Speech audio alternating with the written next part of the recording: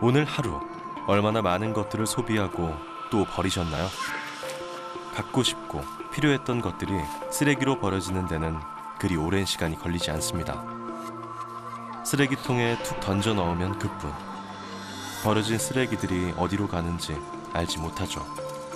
적어도 지금까지는 그럴 수 있었습니다. 넘치도록 소비하고 쉽게 버리는 시대. 무엇을 멈추고 무엇을 고민할 것인가.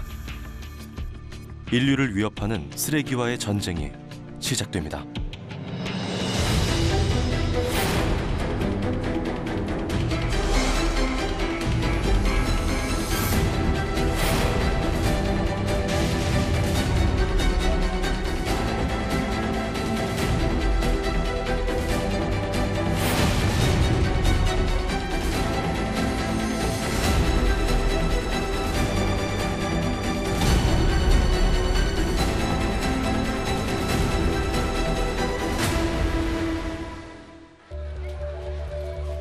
(2019년 1월 1일) 개정된 자원재활용법 시행규칙에 따라 전국 2천여 개 대규모 점포와 슈퍼마켓에서의 비닐봉지 사용이 전면 금지됐습니다. 어길 경우 최대 300만 원의 과태료까지 부과됩니다. 아직은 불편하고 낯선 풍경, 쉽게 쓰고 쉽게 버리는 편리함을 뿌리치지 못합니다. 그러니까 처음에는 이걸 꼭 챙겨 다녀야 되니까 깜빡 잊고 안 가져올 수도 있잖아요. 그런 게 좀 불편은 했는데 이제 계산원들이랑 이게 실랭이 하면서 가져가시면 안 된다 불편만 하셨고 뭐 20원 계산하는 부분도 많이 불편해 하셨는데 커피 전문점과 패스트푸드점의 일회용 컵 규제가 시작된 지도 어느덧 6개월. 시행 초기 종종 벌어졌던 손님들과의 실랑이도 줄었고 개인 텀블러를 이용하는 이들도 점차 늘고 있습니다. 한 3, 4년 정도로 비교를 해보자면 한 3, 4년 전에는 개인 텀블러를 이용하시는 손님이 좀 거의 없었습니다. 거의 없었는데 지금 같은 경우에는 이제 점점 늘어나는 추세이고 드시고 나가실 때 개인 텀블러를 주시는 분도 계시고 애초에 주문하실 때 개인 텀블러에 담아 달라고 하시는 손님들이 많이 늘어나고 있는 추세입니다. 최근 서울과 수도권 아파트 단지에 폐비닐류 분리수거를 중단한다는 안내문이 붙고 있습니다. 어제부터 비닐 등을 수거해가지 않으면서 곳곳에 재활용 쓰레기들이 쌓이고 있습니다. 수도권에서 시작된 재활용품 분리수거 논란이 부산까지 번졌습니다. 대전 지역 아파트의 재활용 쓰레기 대란이 폐비닐에 이어 페트병과 스티로폼으로 확산될 전망입니다. 국내에서 본격적인 재활용 정책이 쏟아져 나오기 시작한 건 지난해 4월 쓰레기 대란 이후입니다. 재활용 업체들이 폐비닐과 플라스틱 등의 수거를 거부하면서 시민들의 불편과 혼란이 이어졌고 환경부는 한 달여 만에 재활용 종합 대책을 발표했습니다. 2030년까지 플라스틱 폐기물 발생량을 절반 이상 감축한다는 목표입니다. 발단은 중국이었습니다. 전 세계 쓰레기의 절반 이상을 수입하던 중국이 플라스틱과 비닐 등의 폐자재 수입을 전면 중단하면서 재활용품 시세가 급락했습니다. 실제로 2016년 한 해 동안 중국이 수입한 폐기물 규모는 180억 달러, 우리 돈 19조 5천억 원에 달합니다. 쓰레기를 들여와 섬유나 금속을 골라내 재가공하고 폐지 등은 포장재로 생산해 내다 팝니다. 하지만 더럽고 유해한 폐기물들이 뒤섞여 환경오염 문제가 끊임없이 제기돼 왔죠. 덕분에 국내 폐기물의 65%를 중국에 수출했던 우리나라는 당장 발등에 불이 떨어졌습니다. 폐지 가격만 해도 절반 가까이 떨어지자 수거 업체들이 손을 놓은 건데요. 지금 중국에서 폐기물 수입 금지 조치가 이제 일어나고 나서 우리나라뿐만 아니라 전 세계적으로 재활용을 전부 잘 하고 있는 줄 알고 있었습니다. 근데 이게 수입 금지 조치가 중국에서 터지고 나서 모든 그 나라에서 국민들 생각이 야, 이 폐기물 재활용이 엉망이구나. 실제로 잘 안 일어나고 있구나. 이런 거를 지금 많이 느끼고 있는 상태예요. 폐기물의 중국 수출길이 막히면서 각종 불법 투기도 성행하고 있습니다. 경북 의성군 단밀면 4만 제곱미터 부지의 폐기물 재활용 사업장이 온통 쓰레기로 뒤덮여 있습니다. 공사장에서 들여온 고철과 콘크리트, 불법 반입된 온갖 폐기물들이 쌓이고 쌓여 건물 10층 높이에 달합니다. 현재 의성군이 파악한 폐기물의 양만 17만 3천여 톤. 1톤 화물차 470대가 1년 내내 드러내야 할 엄청난 양입니다. 냄새가 나서 집에 한 대 나오면 냄새가 나고 지대로 열이 나가지고 불이 막 나요. 불이 나면 이제 변기라서 불 끄고. 요즘에는 타는 냄새에 빨래 같은 것도 집에서 말리지 이거 바깥에 못 널어요. 끔찍한 악취와 먼지, 수억 원에 달하는 쓰레기 처리 비용에 인근 주민들의 고통은 말할 것도 없고 쓰레기에서 새어나온 메탄가스로 화재 사고까지 잇따르고 있습니다. 지난 한 해 해외로 불법 수출된 폐기물만 29만여 톤. 전국 각지에 이런 쓰레기산이 100만 톤 이상 방치돼 있습니다. 이대로 얼마나 더 감당할 수 있을까요? 쓰레기 어디로 가냐면 다 농촌으로 갔어요. 농촌으로. 농촌에 가서 농토를 빌려요. 이렇게. 농토를 빌리고 그분들인데 논이나 밭 한 2, 3천 평 빌려서 거기다가 이제 산업 폐기물 같은 거 뭐 탭이 만든다고 해서 산을 만드는 거죠. 이렇게. 그러면 한 1년에 한 3천만 원 정도 농부들인데 주고 3천만 원 빌리면 한 30억 정도 폐기물을 처리할 수 있어요. 그리고 부도내버리는 거예요. 그런 게 굉장히 많아요, 사실은. 쓰레기 문제가 제대로 해결되지 못할 때 도시엔 어떤 일들이 벌어질까? 이탈리아의 수도 로마로 가봅니다. 세계적인 관광도시라는 이름이 무색할 만큼 쓰레기와 악취로 넘쳐나는 거리. 값비싼 명품샵 입구까지 늘어선 쓰레기 봉투들이 쇠퇴하는 로마의 현 주소를 적나라하게 보여줍니다. 무능한 정부는 부패했고 쓰레기를 수거하는 공기업은 파산 위기에 내몰렸습니다. 청소부들은 파업을 선언했고 분노한 시민들의 시위가 이어지고 있습니다.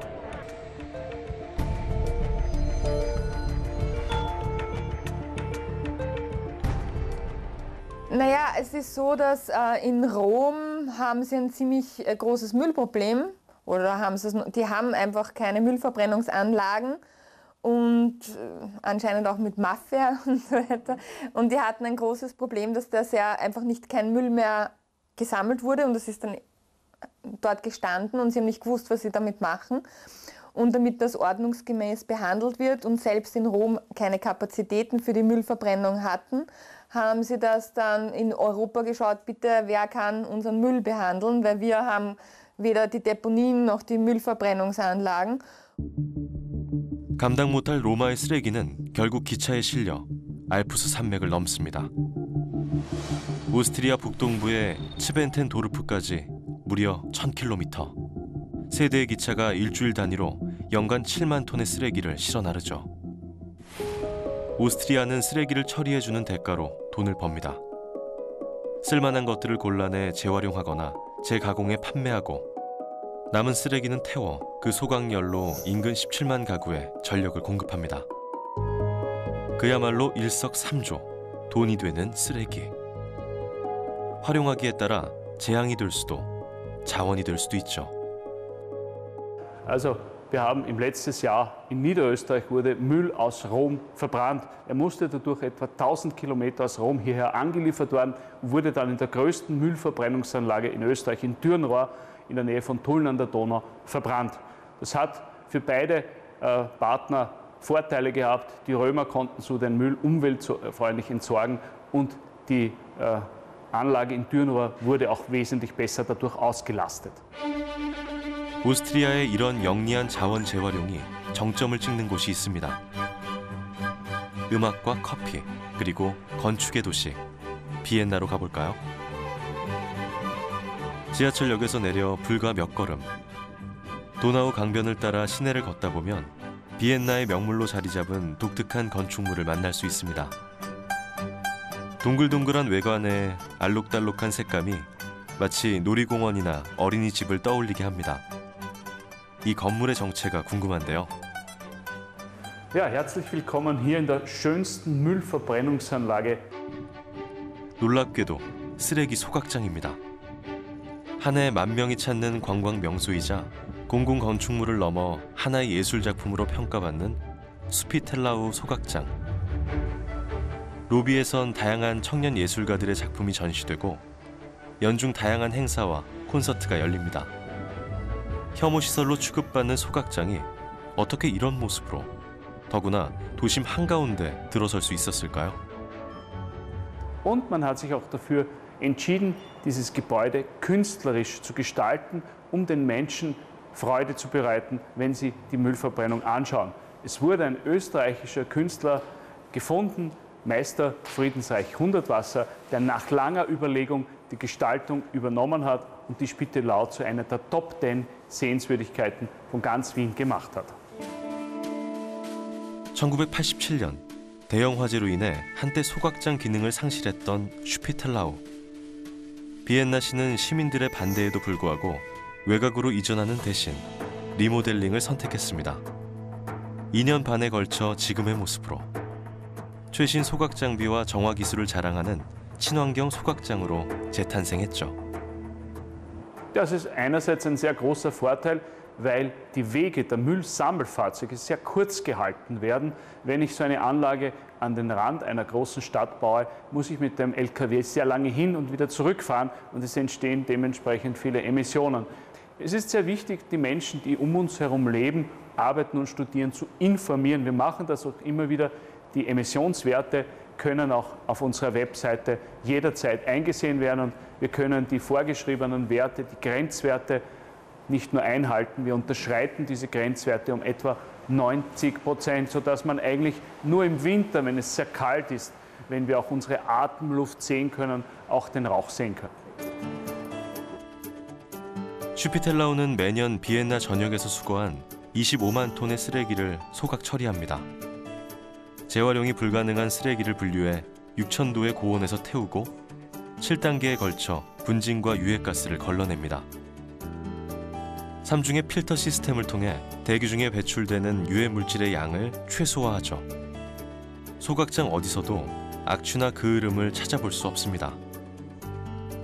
쓰레기를 태워 얻은 열 에너지는 비엔나에 거주하는 6만 세대의 난방 에너지로 공급됩니다. 일부는 가스 형태로 전환돼 전기를 생산하고 1톤당 약 200유로의 수익도 얻습니다. 살아있는 환경 교육의 장으로, 관광 상품으로 도심 속의 친환경 소각장 슈피텔라우가 도시 환경 문제의 해법으로 주목받는 이유입니다. 사실 어느 도시에서나 소각장은 혐오시설로 불립니다. 도심 한가운데 들어선다는 건 선뜻 상상하기 힘들죠. 양산시 역시 마찬가지였습니다. 소각장 굴뚝이 이렇게 멋진 전망대로 탈바꿈하기 전까지는 말입니다. 아이들이 유치원이나 이렇게 그 교육기관에서 이제 견학을 갔다 와서 아이들이 먼저 저한테 설명을 해줬었어요. 네, 견학을 와서 이제 엄마 거기 연기가 나는데 그거는 이제 열을 내고 그래서 이제 그런 곳이 그 양산타워다. 소각장에 나오는 열도 이렇게 뿜어내고 저희도 볼 수 있고 전망대도 볼 수 있고 하는 그런 곳이죠. 네.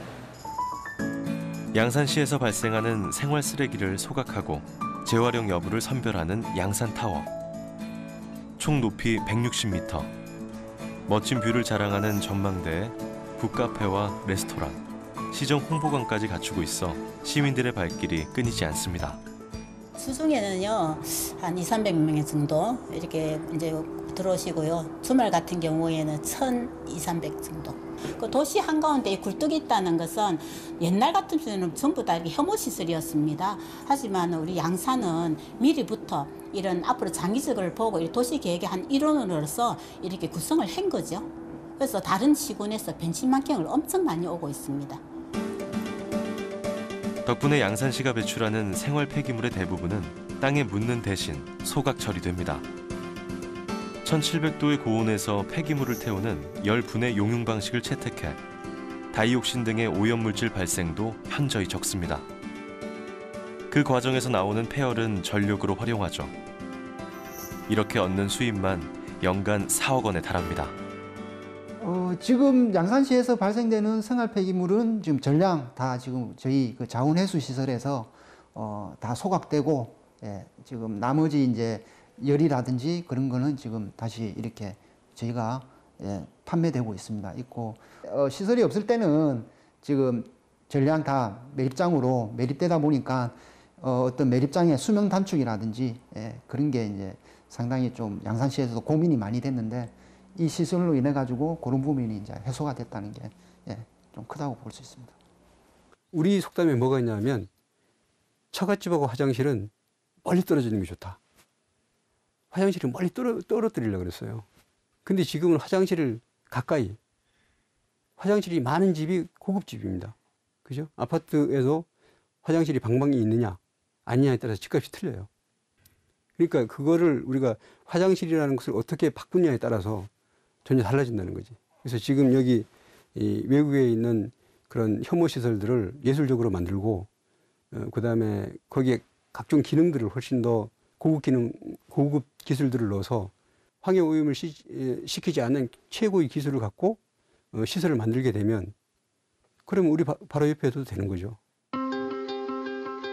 바로 그런 점에서 최근 전국적인 관심이 집중되는 또 하나의 자원 회수 시설이 있습니다. 포항시 남구 호동매립장 입구. 1,534억 원의 사업비를 투입해 착공 10년 만에 문을 연 포항시 생활 폐기물 에너지화 시설. 기초자치단체로는 전국 최초로 운영되는 이른바 친환경 자원 회수 시설입니다. 이제 포항시 전역에서 발생되는 하루 500톤 쓰레기를 그 에너지 자원화를 하고 그 자원화된 그 쓰레기를 연료로 이용해서 하루 290메가와트의 전력을 생산하는 그런 시설이고요. 연간으로 따지자면 약 3만 5천 가구 13만 명의 인구가 사용할 수 있는 전력에 해당이 됩니다. 지금까지 포항에서 수거한 생활 폐기물은 전량 땅에 묻어 매립해야 했습니다. 매립장은 이미 포화 상태에 달했고 환경 오염도 심각해졌죠. 묻는 대신 불태워 소각하면 이런 만성적인 쓰레기 문제에서 벗어날 수 있습니다. 그리고 종량제 봉투 안에 있는 쓰레기가 너무 아까워요. 아깝다는 얘기는 뭐냐면 가연성 폐기물이 많이 들어있어요. 그래서 그 발열량을 측정하면 거의 한 4,000kcal 나와요. 발열량 4,000kcal란 건 어떤 거랑 맞먹냐면 석탄이랑 거의 비등하다고 생각하면 돼요. 그럼 거꾸로 분리배출을 잘 시키고 음식물 쓰레기 종량제 봉투 안 들어가게 한 상태에서 그 안에 있는 쓰레기를 잘 이렇게 파쇄 선별을 해서 다시 에너지로 쓰면 석탄을 대체시킬 수가 있거든요. 그래서 그런 관점에서는 정말 이게 그 발생원에서 줄이는 것도 굉장히 중요하고 발생된 다음에 이걸 갖다가 최대한 재활용 또 에너지 회수를 하면서 줄이는 것도 굉장히 중요하다. 그런 관점입니다. 더욱이 포항시가 도입한 SRF 시설은 환경적 측면에서도 높은 평가를 받고 있습니다. 기존의 소각장과 달리 PVC나 폐고무 등을 제외한 폐기물을 압축해 고형 연료 형태로 가공한 후 섭씨 600도에서 950도의 온도로 완전 연소시킵니다. 연소 과정에서 발생하는 가스와 분진 등의 유해 물질은 5단계로 걸러냅니다. 허용 기준치의 90% 미만으로 저감시킬 수 있는 친환경 설비입니다. 각 개별 설비가 다 밀폐된 설비를 통해서 처리가 되는 과정이기 때문에 이게 외부로 악취나 분진이 비산되는 것을 최대한 막는 그런 시설이 되겠고요. 질소 산화물 같은 경우에도 70 ppm이 법적 기준인데 저희가 15 ppm 내외로 운영을 하고 있습니다. 그리고 요즘 문제가 많은 미세먼지 같은 경우는 이제 분진 농도가 그 원인 물질인데요. 이게 분진 농도도 법적 기준 20mg인데 비해서 저희는 2에서 3mg 정도로 운영이 되고 있어서 전체적으로 본다 그러면은 환경 그 법적 규제 기준의 약 8% 수준으로 낮게 운영이 되고 있는 실정입니다. 하지만 이런 첨단 시설이 제 역할을 다하자면 먼저 분리배출이 정확해야 합니다. 재활용 가능한 것들은 최대한 걸러내 자원으로 활용하고 최소한의 것들만 태워야 합니다. 이 재활용품은 그 종량제 봉투에 들어와서는 안 되는 것들이고요. 가정에서 배출할 때 그 별도로 분리해서 재활용 선별 분리 배출을 해야 되는 것들인데 이게 혼재해서 들어오다 보니까 저희 시설 내부에 선별 과정에서 이제 수거되는 것들입니다. 그래서 내용을 보시면 그 자석에 붙는 철 금속류와 자석에 안 붙는 이런 이제 알루미늄 캔류가 있고 또 불연물로 배출이 되는 유리 조각, 그릇 조각, 또 음식물 쓰레기 이런 것들도 많이 혼재해서 들어옵니다. 그렇다면 우리는 분리수거를 얼마나 제대로 하고 있을까? 직접 거리에 나가 확인해 보기로 했습니다. 포항시에서는 지난해 12월 1일부터 본격적인 SRF 시설 가동을 앞두고 생활 폐기물 배출 체계를 조정했습니다. 재활용 가능한 소재를 제외하고 불에 타는 쓰레기는 종량제 봉투에, 타지 않는 쓰레기는 별도의 매립용 마대에 분리 배출해야 합니다. 비교적 단순한 분류지만 평소 관심 있게 살펴보지 않았다면 생각보다 헷갈리는 것들이 꽤 많습니다. 계란 껍질이랑 음식물 쓰레기가 제일 헷갈리는 것 같네요. 안 타는 쓰레기가 뭔지 제일 헷갈렸던 것 같아요. 그리고 양파 껍질. 이건 당연히 음식물 쓰레기라고 생각했는데 라면 봉지도 이거 재활용 되는지 몰랐어요. 제일 헷갈렸던 건 너무 많이 헷갈려서 제일 헷갈릴 건 없습니다. 그래도 주부니까 일반 상식 정도는 어느 정도 안다고 생각을 했었는데 또 붙여보니까 헷갈리는 것도 있고 또 틀리는 것도 있고 해서 제가 오늘 배운 것 같네요. 몰라서 잘못 버리고 귀찮아서 대충 버리고 재활용 선별장에는 제대로 구분되지 못한 쓰레기들이 엉망으로 뒤섞여 들어옵니다. 일일이 수작업을 거쳐 재활용 쓰레기들을 골라내야 합니다. 그만큼 처리 비용이 늘어납니다.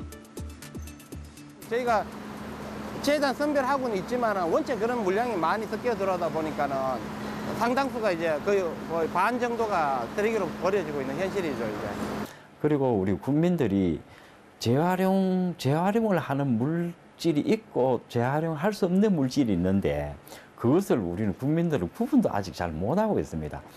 그래서 그거를 정확하게 지금 알 수 있도록 교육 홍보를 통해 가지고 필요성을 빨리 알려주는 게 굉장히 시급한데 아직까지도 우리 국민들은 아마 의식 수준이 좀 낮다고 저는 보고 있습니다. 하지만 보다 근본적인 문제가 남았는데요. 한 사람이 버리는 쓰레기 양이 지나치게 많기 때문입니다. 더욱이 우리나라는 전 세계에서 플라스틱을 가장 많이 쓰는 나라입니다. 비닐봉지 역시 마찬가지인데요. 국민 1인당 비닐봉지 사용량은 연간 420장 정도. 독일이 70장, 핀란드가 연간 4장을 사용한다니 무려 100배에 달하는 엄청난 양입니다. 태우고 묻고 분류하기 전에 쓰레기를 좀 더 줄일 수 있는 방법은 없을까요? 자, 다시 오스트리아로 가봅니다. 도심 어디서나 볼 수 있는 슈퍼마켓인데요. 하지만 이곳에선 조금 색다른 풍경을 만날 수 있습니다. 다양한 종류의 식료품을 비롯해 화장품과 비누, 샴푸나 치약 같은 천여 가지의 생필품들이 모두 포장지 없이 판매되죠. 비닐은 물론 종이 포장지조차 제공되지 않습니다. 일명 포장지 없는 슈퍼마켓. 글쎄, 불편하지 않을까요? Also ich habe am Anfang bin ich gekommen mit meinen ganzen Gläsern. Das war ein bisschen, da hat es dann sehr gescheppert am Heimweg und war ein bisschen schwer. Aber inzwischen habe ich mich ein bisschen umgestellt. Also mir kommt vor, ich kaufe halt ein bisschen weniger ein und komme dafür ein bisschen öfter. Habe ein paar Stofftaschen mit und weniger Gläser. Es geht eigentlich ganz gut. Ja. Die Konsumenten bringen ihre eigenen Gefäße mit oder sie borgen sich Gefäße von uns aus. Die werden auf einer eigens dafür eingerichteten Tara-Station, also eine Tare Station, gewogen und dann können alle Gläser befüllt werden. Und danach wiegen wir das an der Kasse ab. 그러고 보면 우리는 물건을 살 때 곧 버리게 될 쓰레기까지 함께 사는 셈입니다.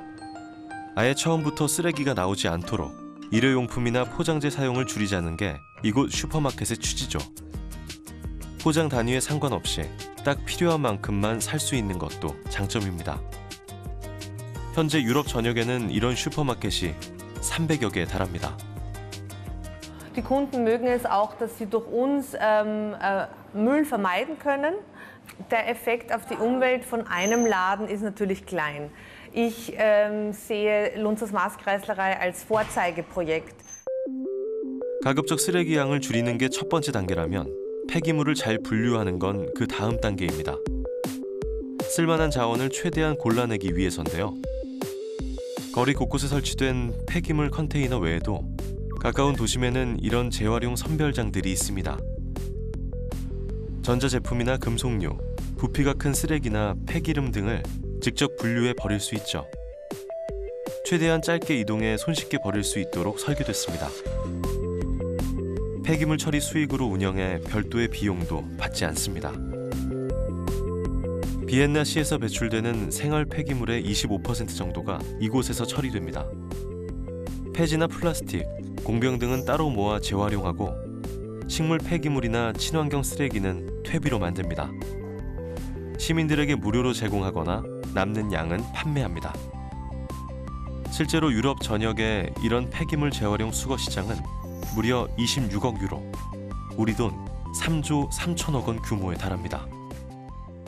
Und das andere ist, wir machen in Wien oder in Österreich strategische Umwelt. Wir machen einen 6-Jahresplan. Wir müssen uns immer alle 6 Jahre machen wir einen Plan, wo wir schauen, was wir in Zukunft, wo die Entwicklung ist. Wie wird sich die Müllmengen entwickeln? Wie entwickelt sich die Bevölkerung? Was ist in unserem Müll drinnen? Wie schaut die Zusammensetzung aus? Wie lang reichen und welche Behandlungsanlagen habe ich? Wie lang reichen die noch aus mit der steigenden Müllmengen? Und bei uns ist es so, dass wir das machen, nicht nur wir alleine, sondern wir gehen auf einen runden Tisch und da sind Fachexperten von Universitäten dabei. Da ist eben die Verwaltung von der Stadt Wien dabei, die Fachexperten. Da ist dabei NGOs, da ist zum Beispiel Umweltdachverbände und so weiter dabei. Und da sitzt man auf Augenhöhe, in einem gemeinsam und man erarbeitet die beste Lösung. 그렇다면 우리나라의 재활용률은 얼마나 될까요? 수치상으로는 독일, 오스트리아에 이어 세계 3위입니다. 하지만 속내를 들여다보면 얘기가 좀 달라집니다. 제대로 재활용 쓰레기로 분리수거됐다고 해도 실제 재활용되는 양은 많아봐야 40에서 60%. 가까운 편의점에서 그 이유를 찾아볼까요? 진열대를 가득 채운 음료수 병들이 눈에 띕니다. 대부분 재활용 마크가 그려져 있습니다. 하지만 이 가운데 실제로 재활용할 수 있는 제품은 많지 않습니다. 다양한 색깔과 재질 때문인데요. 같은 플라스틱이라도 재질별로 녹는 점이 달라 재활용하자면 일일이 따로 분류해야 합니다. 휴대용 커피나 주스도 마찬가지입니다. 컵과 뚜껑, 빨대의 재질이 모두 다르거나 요구르트 병처럼 뚜껑이 알루미늄 재질인 경우도 많습니다. 애초에 생산 단계부터 재활용이 어려운 제품이 대부분인데요. 유리병 역시 상황은 비슷합니다. 빈병 회수율은 높지만 실제 재사용되는 비율은 그에 미치지 못합니다. 단순한 수치나 통계를 넘어 실질적인 자원 재활용이 이루어지기 위해서는 무엇을 어떻게 바꿔나가야 할까요? 지금부터 우리가 독일의 사례에 주목하는 이유입니다. 독일 남동부의 아름다운 도시 뮌헨. 독일은 지난 2000년 이후 쓰레기 발생량을 꾸준히 줄여왔습니다. 자원 재활용률 65%, 세계 1위를 자랑하고 있죠. 그 비결이 궁금한데요.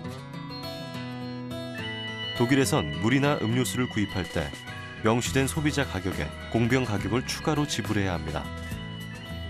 일종의 공병 보증금 제도, 판트인데요. 소비자 가격에 공병 보증금이 포함된 우리나라와는 달리 별도의 추가 금액을 지불하게 함으로써 보증금의 존재를 확실히 인지할 수 있습니다. Zusätzlich bezahlen Sie den Pfand für die Flasche, für die Glasflasche, wo die Getränke drin sind, und für den leeren Träger zahlen Sie Pfand.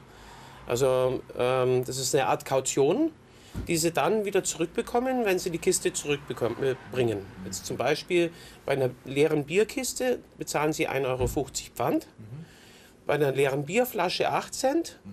Dann gibt es noch Flaschen mit Bügelflaschen, die haben 15 Cent Pfand. 유리병뿐 아니라 페트병과 캔에도 판트가 적용됩니다. 가격도 꽤나 높은데요. 가령 0.5유로짜리 물을 사면 음료 가격의 절반을 보증금으로 내야 합니다. Man kann das ganze Leergut, Plastik, Flaschen, alles hier wieder zurückbringen und dann bekommt man halt so und so viel Das ist vorher festgelegt, wie viel Pfand das kostet und das bekommt man wieder. Absolut notwendig, um Abfall zu vermeiden. Ich bin das gewohnt. Das ist keine Frage, ob es bequem ist. Das ist einfach, ich finde und auch meine Frau, meine Familie findet, dass es notwendig ist. 대부분의 마트에는 공병 수거 기계도 비치돼 있습니다. 판트 로고가 그려진 공병을 넣으면 자동으로 스캔해 금액이 찍힌 영수증이 인쇄됩니다.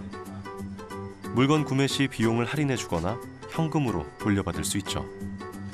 독일의 공병 반환율이 99%에 달하는 이유입니다. 더욱이 이렇게 회수된 공병과 페트병은 거의 빠짐없이 재활용됩니다. 생산 단계부터 아예 재활용하기 쉽도록 단일 재질만 사용하기 때문인데요. 생산자에게 폐기물 처리 책임을 물리는 이른바 생산자 재활용 책임제 덕분입니다. 독일에서 판트의 적용 범위는 생각보다 꽤나 넓습니다. 이번엔 크리스마스 마켓으로 가봅니다. 매년 12월이면 독일 전역에는 크고 작은 3,000여 개의 크리스마스 마켓이 들어섭니다. 이 시기 가장 인기 있는 먹거리는 단연 뱅쇼. 와인의 계피와 정향나무 등의 향신료를 넣고 끓인 따뜻한 뱅쇼를 컵에 담아 판매합니다. 잠시 저 컵에 주목해볼까요? 지역 카페들이 연합해서 만든 이곳 크리스마스 마켓만의 리필 컵입니다. Es bestellt jemand einen Glühwein, wir machen ihn voll, dann verlangen wir 3 Euro Pfand und Sie können es zurückbringen, kriegen 3 Euro zurück, wenn nicht, nehmen Sie mit nach Hause, ist bezahlt. Okay, gut. Nein, ist nicht kompliziert, das ist gut, damit man halt auch, wenn man Plastikbecher weggibt, dann gibt es halt Umweltverschmutzung und so bringt es halt jeder zurück, weil ich kriege auch mein Geld wieder dafür. Das Pfandsystem ist unheimlich wichtig, weil es ökologisch einfach sinnvoll ist, dass die Sachen nicht in den Müll gegeben werden, sondern mehrfach verwendet werden. Und ja, das ist einfach ein wichtiges Mittel, die Menschen auch dazu zu erziehen, ökologisch damit umzugehen. 각 도시나 지역마다 다양한 리필컵이 존재합니다. 텀블러를 가져오지 않은 손님들에게 일정 금액의 보증금을 받고 리필컵을 제공합니다. 인근 카페에서 언제든 반복 사용할 수 있고 컵을 씻어 음료를 제공합니다. 언제든 반납하면 보증금을 돌려받을 수 있죠. 덕분에 리필컵의 재활용률 역시 90%에 달합니다. Also ich habe vor 3 Jahren das Projekt Coffee to Go Again ins Leben gerufen mit dem Ziel, Einwegbecher zu reduzieren. Also an dem Projekt nehmen mehr als 500 Cafés und Bäckereien in ganz Deutschland teil. 독일은 판트만큼이나 깐깐한 분리수거 시스템으로도 유명합니다. 유리병도 색깔별로 나눠서 수거하고 흙과 나뭇잎까지 분류합니다. 그렇다면 실제 가정에서는 쓰레기 분리수거가 어떻게 이루어질까요? 3-Tonnen-System. Und zwar einmal blau für das Papier, für Paper, und dann eine braune Tonne für Biomüll und eine dritte Tonne ist Restmüll. Aha. Also wo der Rest reinkommt, was nicht Papier ist, was nicht Bio ist. 쓰레기 봉투는 시에서 무료로 제공합니다. 분리수거통은 가죽 수에 따라 사이즈가 정해지고 그에 따라 세금 형태로 부과됩니다. 한 가정당 연평균 20만 원 정도가 소요됩니다. Also für den Restmüll, das kostet jährlich etwa 160 Euro. Und der wird dann alle 14 Tage geholt. Ja, das heißt, der wird 26 Mal im Jahr wird es geleert. Aber die Papiertonne ist kostenlos, die Mülltonne ist kostenlos, ja, und alles andere muss man wegbringen. Ja. 일반 쓰레기는 2주일에 한 번, 신문이나 종이는 한 달에 한 번씩 쓰레기차가 와서 수거합니다.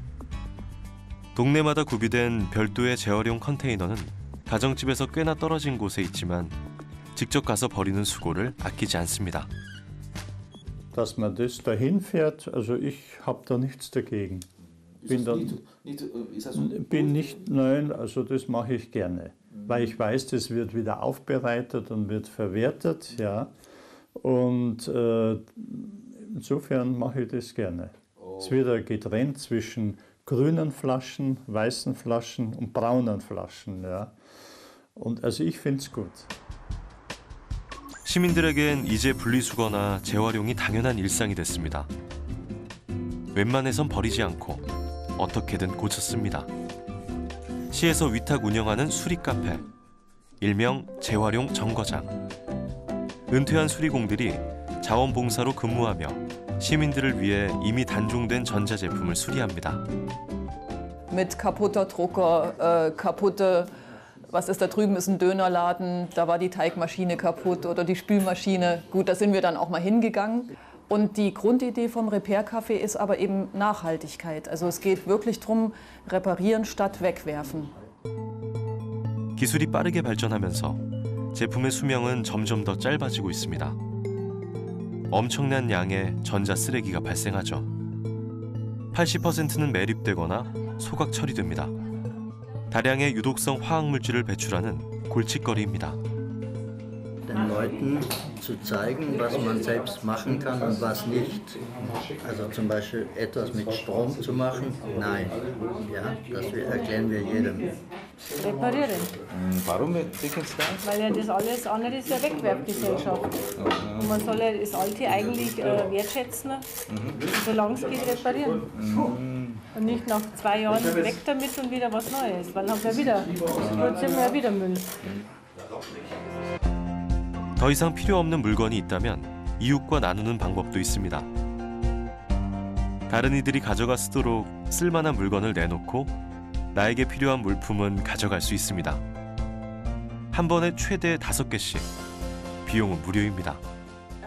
Den Laden hier, das Projekt von dem Laden, ja, also ich glaube, das gibt es auch schon in anderen Städten. Das Prinzip ist ja, dass man nicht Waren kauft, sondern Leute, die was übrig haben, was herbringen und andere, die was brauchen können von den Sachen, dafür was mitnehmen können. Also ich finde, dieses Konzept von dem Laden ist eigentlich makellos, weil man kann einfach etwas hinbringen, man muss nicht etwas hinbringen, man muss nichts zahlen und tut der Umwelt auch noch etwas Gutes. 독일에선 이런 중고물품 매장을 어느 도시에서든 쉽게 찾을 수 있습니다. 이미 1996년부터 자원순환 관련 법령을 제정해 오는 2020년까지 쓰레기 매립 비율을 제로화하기 위한 구상을 실천하고 있습니다. Hier können Menschen kommen, die bringen gut erhaltene Dinge wie Möbel, wie Geschirr, wie Kleidung und andere Menschen können sich das kostenlos oder für eine kleine Spende für die Organisation dann holen. Und das ist ein Kreislauf und das wäre auch sinnvoll. Es ist im Übrigen auch sehr sozial und Ökologie muss immer mit Sozialem verbunden werden. 유럽의 선진국들이 고집하는 쓰레기 정책의 핵심은 배출 방지와 재사용에 있습니다. 생산 단계부터 최대한 쓰레기를 줄이고 쓸만한 자원은 골라내 재활용합니다. 남은 폐기물은 땅에 묻는 대신 잘 분류하고 소각해 에너지원으로 사용하죠. 잠깐의 불편함을 감수하는 대신 더 오래, 더 깨끗한 환경을 누릴 수 있습니다. Aber ich denke, das ließe sich lösen mit wesentlich weniger Verpackungsmüll. Das wäre für mich natürlich das Erste. Und dann natürlich auch die Frage, brauchen wir alles so viel? Müssen wir alles so viel kaufen? Wir müssen Ressourcen aufsparen für zukünftige Generationen. Wir müssen uns um den Klimawandel kümmern. Und das heißt... Und deswegen gehen wir auch in Kindergärten und Schulen und immer wieder und immer wieder und immer wieder. Und das ist einfach ein Umweltbewusstsein, weil wir haben alle nur eine Erde und auf die müssen wir aufpassen. Und das ist einfach die Luft wichtig, was man atmet. Und es ist der Boden wichtig, dass er nicht verunreinigt wird. Und dieses Bewusstsein, das ist bei uns auch nicht von einem Tag auf den anderen. Das hat lange gedauert. Ja. 결국 중요한 건 쓰레기를 줄이려는 개개인의 노력과 환경에 대한 인식입니다. 그런 점에서 반가운 행사가 열렸는데요. 포항에서 시작된 자발적인 환경운동, 작지만 큰 벼룩시장입니다. 엄마들이 직접 참여하고 판매하는 육아용품 나눔 장터. 아이가 훌쩍 자라 금방 작아진 옷과 신발, 집안 구석구석 자리를 차지한 온갖 장난감까지 버리기엔 아까운 물건들을 나눠 쓰고 재사용할 수 있습니다. 저희 집에서 쓰지 않는 물건들, 그러니까 수산 육아용품들, 장난감, 그리고 핸드메이드 제품들을 일반 시민들이 셀러로 참여하셔서 시민들에게 판매하는 그런 행사입니다. 필요 없는 것들은 필요한 사람한테 드릴 수도 있고, 그래요. 국내에선 지난 2018년 자원순환법이 시행됐습니다.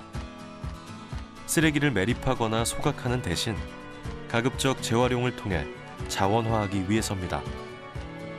굳이 환경보호나 자원선순환이라는 거창한 이름을 내걸지 않아도 쓸만한 것들을 다시 쓰고 필요 없어진 물건은 나눠 쓰는 것만으로 동참할 수 있습니다. 새학기를 앞두고 사랑의 교복 물려주기 행사도 펼쳐졌습니다. 백화점 할인 행사만큼이나 열기가 뜨거운데요. 50여 개 중고등학교 졸업생들이 무상으로 기증한 18,000여 점의 교복들이 말끔하게 진열돼 새 주인을 기다립니다. 대략 3,000원에서 5,000원 정도면 새 것처럼 깨끗한 옷을 구매할 수 있죠. 현장에선 자원봉사자들이 몸에 맞춘 듯 꼭 맞는 수선 서비스까지 제공합니다. 가정 경제의 부담은 덜고 자원은 재활용하고 수익금은 전액 장학금으로 쓰여집니다. 쓰레기는 쓰레기를 가지고 있는 사람이 필요하지 않거나 가치를 몰라서 버리는 물건이다. 그 사람이 가치가 있음에도 불구하고 자기가 갖고 있는 것이 별로 득이 안 된다 그런 것 같아 버리거든요. 그러니까 그 가치를 어떻게 쓰느냐에 따라 가지고 진짜로 내가 돈을 처리해서 돈을 주고 처리할 수도 있고 아니면 그거 똑같은 가치를 다른 사람에게 공유할 수도 있고 여러 가지 형태로 달리할 수 있는 거죠. 벼룩시장이 새로운 주인을 찾는 일이라면 쓸모 없어진 물건에 새로운 쓰임을 찾아주는 일도 있습니다. 지난 2017년 문을 연 세계 최대 규모의 재활용 복합 문화 공간, 재활용 플라자입니다. 버려진 쓰레기를 이용한 멋진 작품들이 눈길을 끄는데요. 단순히 재사용하는 것을 재활용이라고 한다면 버려지는 쓰레기에 디자인을 입히거나 활용법을 바꿔 새로운 물건으로 새로운 가치를 만들어내는 일을 재활용, 즉 업사이클링이라고 합니다. 그런 환경을 개선하기 위해서는 인식과 교육이 중요하고요. 그런 문화들이 확산이 되는 것이 굉장히 중요합니다. 그래서 이런 서울 재활용 플라자는 서울 시민을 대상으로 우선은 그런 쓰레기를 좀 버려지는 것을 최소화하고요. 서울시에서는 2030년까지 제로 웨이스트 시티, 쓰레기가 없는 사회를 도시로 이제 구현을 하려고 하거든요. 그런 의미에서 이런 서울 재활용 플라자 센터가 이제 앞장서려고 합니다. 그렇다면 버려진 제품과 쓰레기로 대체 뭘 할 수 있을까요? 지하에 마련된 소재 은행인데요.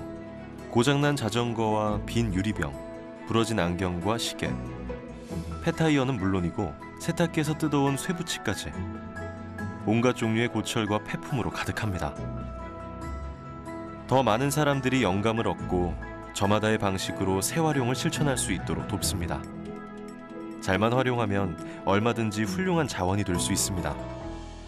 그 소재 은행에서는 기업들이라든지 시민들이 주신 버려진 어떤 그 제품들을 저희들이 기부를 받아서 그런 소재들을 활용해서 소재 구조대라는 프로그램을 진행을 하고 있고요. 영유아기, 청소년기, 또 대학생, 대학생, 청장년까지 저희가 다양하게 생애 주기별 아카데미를 통해서 저희가 그 연령대에 맞는 재활용 교육을 진행을 하려고 합니다. 자, 그럼 소재 은행을 통해 새롭게 탄생한 멋진 작품들을 둘러볼까요? 거리에 내걸었던 현수막이나 버려진 우산은 방수 기능까지 갖춘 에코백이 됐습니다. 웬만해선 찢어지지 않는 튼튼한 지갑도 만들 수 있죠. 깨진 레코드판은 작은 아이디어와 손재주가 더해져 이렇게 멋진 시계로 변신했고요. 버려진 유리병과 해변에서 건져 올린 깨진 유리 조각은 눈을 뗄 수 없는 예쁜 액세서리로 재탄생했습니다. 그대로 뒀다면 환경을 오염시키고 바다 생명들을 위협하는 위험한 쓰레기였겠죠. 어떻게 보면은 순환이 되는 거죠. 예를 들어서 이제 뭐 병 같은 경우는 뭐 폐골재로도 사용할 수도 있고, 뭐 폐블록도, 유리 블록도 만들 수도 있고, 거기에서 이제 뭐 섬유, 유리 섬유도 이렇게 추출할 수가 있거든요. 그런데 워낙 그걸 수거해서 다시 원료를 만들어가지고 하는 과정이 비용적인 측면에서 많이 들기 때문에 어떻게 비용적인 측면을 접근하면 힘들고요. 그걸 환경적인 측면을, 자원적인 측면을 접근한다면 얼마든지 이용구에서 그렇게 다시 업사이클 제품을 많이 만들 수가 있습니다. 고사리 손으로 가죽을 자르고 붙이느라 정신이 없습니다. 에코백을 만드는 수업이 한창인데요. 화학 처리된 가죽 제품은 소각할 경우 발암 물질이 발생해 그대로 땅에 묻어 매립할 수밖에 없습니다. 하지만 조각조각 이어붙여 나만의 멋진 작품으로 만들 수 있죠. 보고 느끼고 경험하며 재미있게 체험하고 교육합니다. 업사이클링만의 매력이라는 거는 뭔가 버려지는 재료를 가지고 그걸 가치를 불어넣어서 이제 새 거를 만드는 거잖아요. 그런 작업을 하다 보니까 이제 굉장히 좀 뿌듯한, 작업을 하면서 뿌듯한 그런 느낌은 있고요. 그 소비자들 입장에서는 그게 이제 그 가죽이나 그 재료가 또 나오지가 않거든요. 그래서 그냥 이 세상에서 몇 개밖에 없는 리미티드 라인의 성격을 가지니까 그런 부분이 좀 매력이라고 할 수 있겠죠. 멋진 디자인으로, 새로운 아이디어로 첨단 기술로 무장한 재활용 기업들이 늘고 있습니다. 더 다양한 소재로 더 다양한 제품을, 새로운 자원을 발굴하고 더 놀라운 활용법을 찾아냅니다. 버리면 쓰레기가 되지만 재활용하면 자원이 될 수 있습니다. 조금 더 깨끗한 환경을 만들 수 있습니다. 지난 3월 12일 포항시 쓰레기 발음 배출 원년 선포식이 열렸습니다. 조금 적게 쓰고 좀 더 아껴 쓰고 조금 불편해도 잘 분류하고 구분해 한 번 더 재활용하는 일. 일회용품을 줄이고 필요한 사람들과 나눠 쓰고 또 다른 쓸모를 만들어 새롭게 활용하는 일. 결국은 모두가 함께 해야 하는 일. 결국은 나부터 실천해야 하는 일. 시작해보면 어떨까요? 더 늦기 전에 바로 지금 말이죠. 안 그래도 여기 공장들이 많으니까 폐기물도 많이 나오고 하니까 쓰레기라도 주민들이 좀 잘 버려가지고 매립되는 거랑 태울 수 있는 거랑 잘 분리수거해서 깨끗한 포항시가 됐으면 좋겠습니다. 땅에 썩는 거 안 썩는 거하고는 일단은 분리를 해서 버리는 게 제일 우선적이라고 생각을 해요. 시에서 이렇게 하자 저렇게 하자 그거 굉장히 좋지만 그것보다가 더 좋은 것은 옆에 있는 사람이 이렇게 하자. 그러면 그 하나씩 들고 오거든요. 우리 의식부터 변화를 시키고 내 하나쯤 하는 게 아니고 나부터 작은 실천 하나하나 이루어져 나가면 될 것 같습니다. 네, 앞으로 좀 더 노력해서 깨끗한 포항시를 만들어 가는데 또 한 걸음 더 다가설 수 있도록 저부터 노력하도록 하겠습니다. 분리수거를 잘해가지고 포항을 깨끗하게 만들도록 하겠습니다. 이런 거 있잖아요. 내가 못 쓰지만 우리 친구 집에는 쓸 수 있고 그런 것들 다 나눠 쓰고 바꿔 쓰고 진짜 아껴 쓰고 옛날에 아나바다 이런 거 많이 했잖아요. 그죠? 그런 거 주민들끼리 그렇게 해나가고 시민들끼리 그런 생활을 그러니까 문화화한다라면 충분히 쓰레기는 줄일 수 있고 우리 생활의 패턴도 바뀔 수 있지 않을까 생각을 합니다. 우리의 작은 실천이 깨끗하고 살기 좋은 도시를 가꿉니다.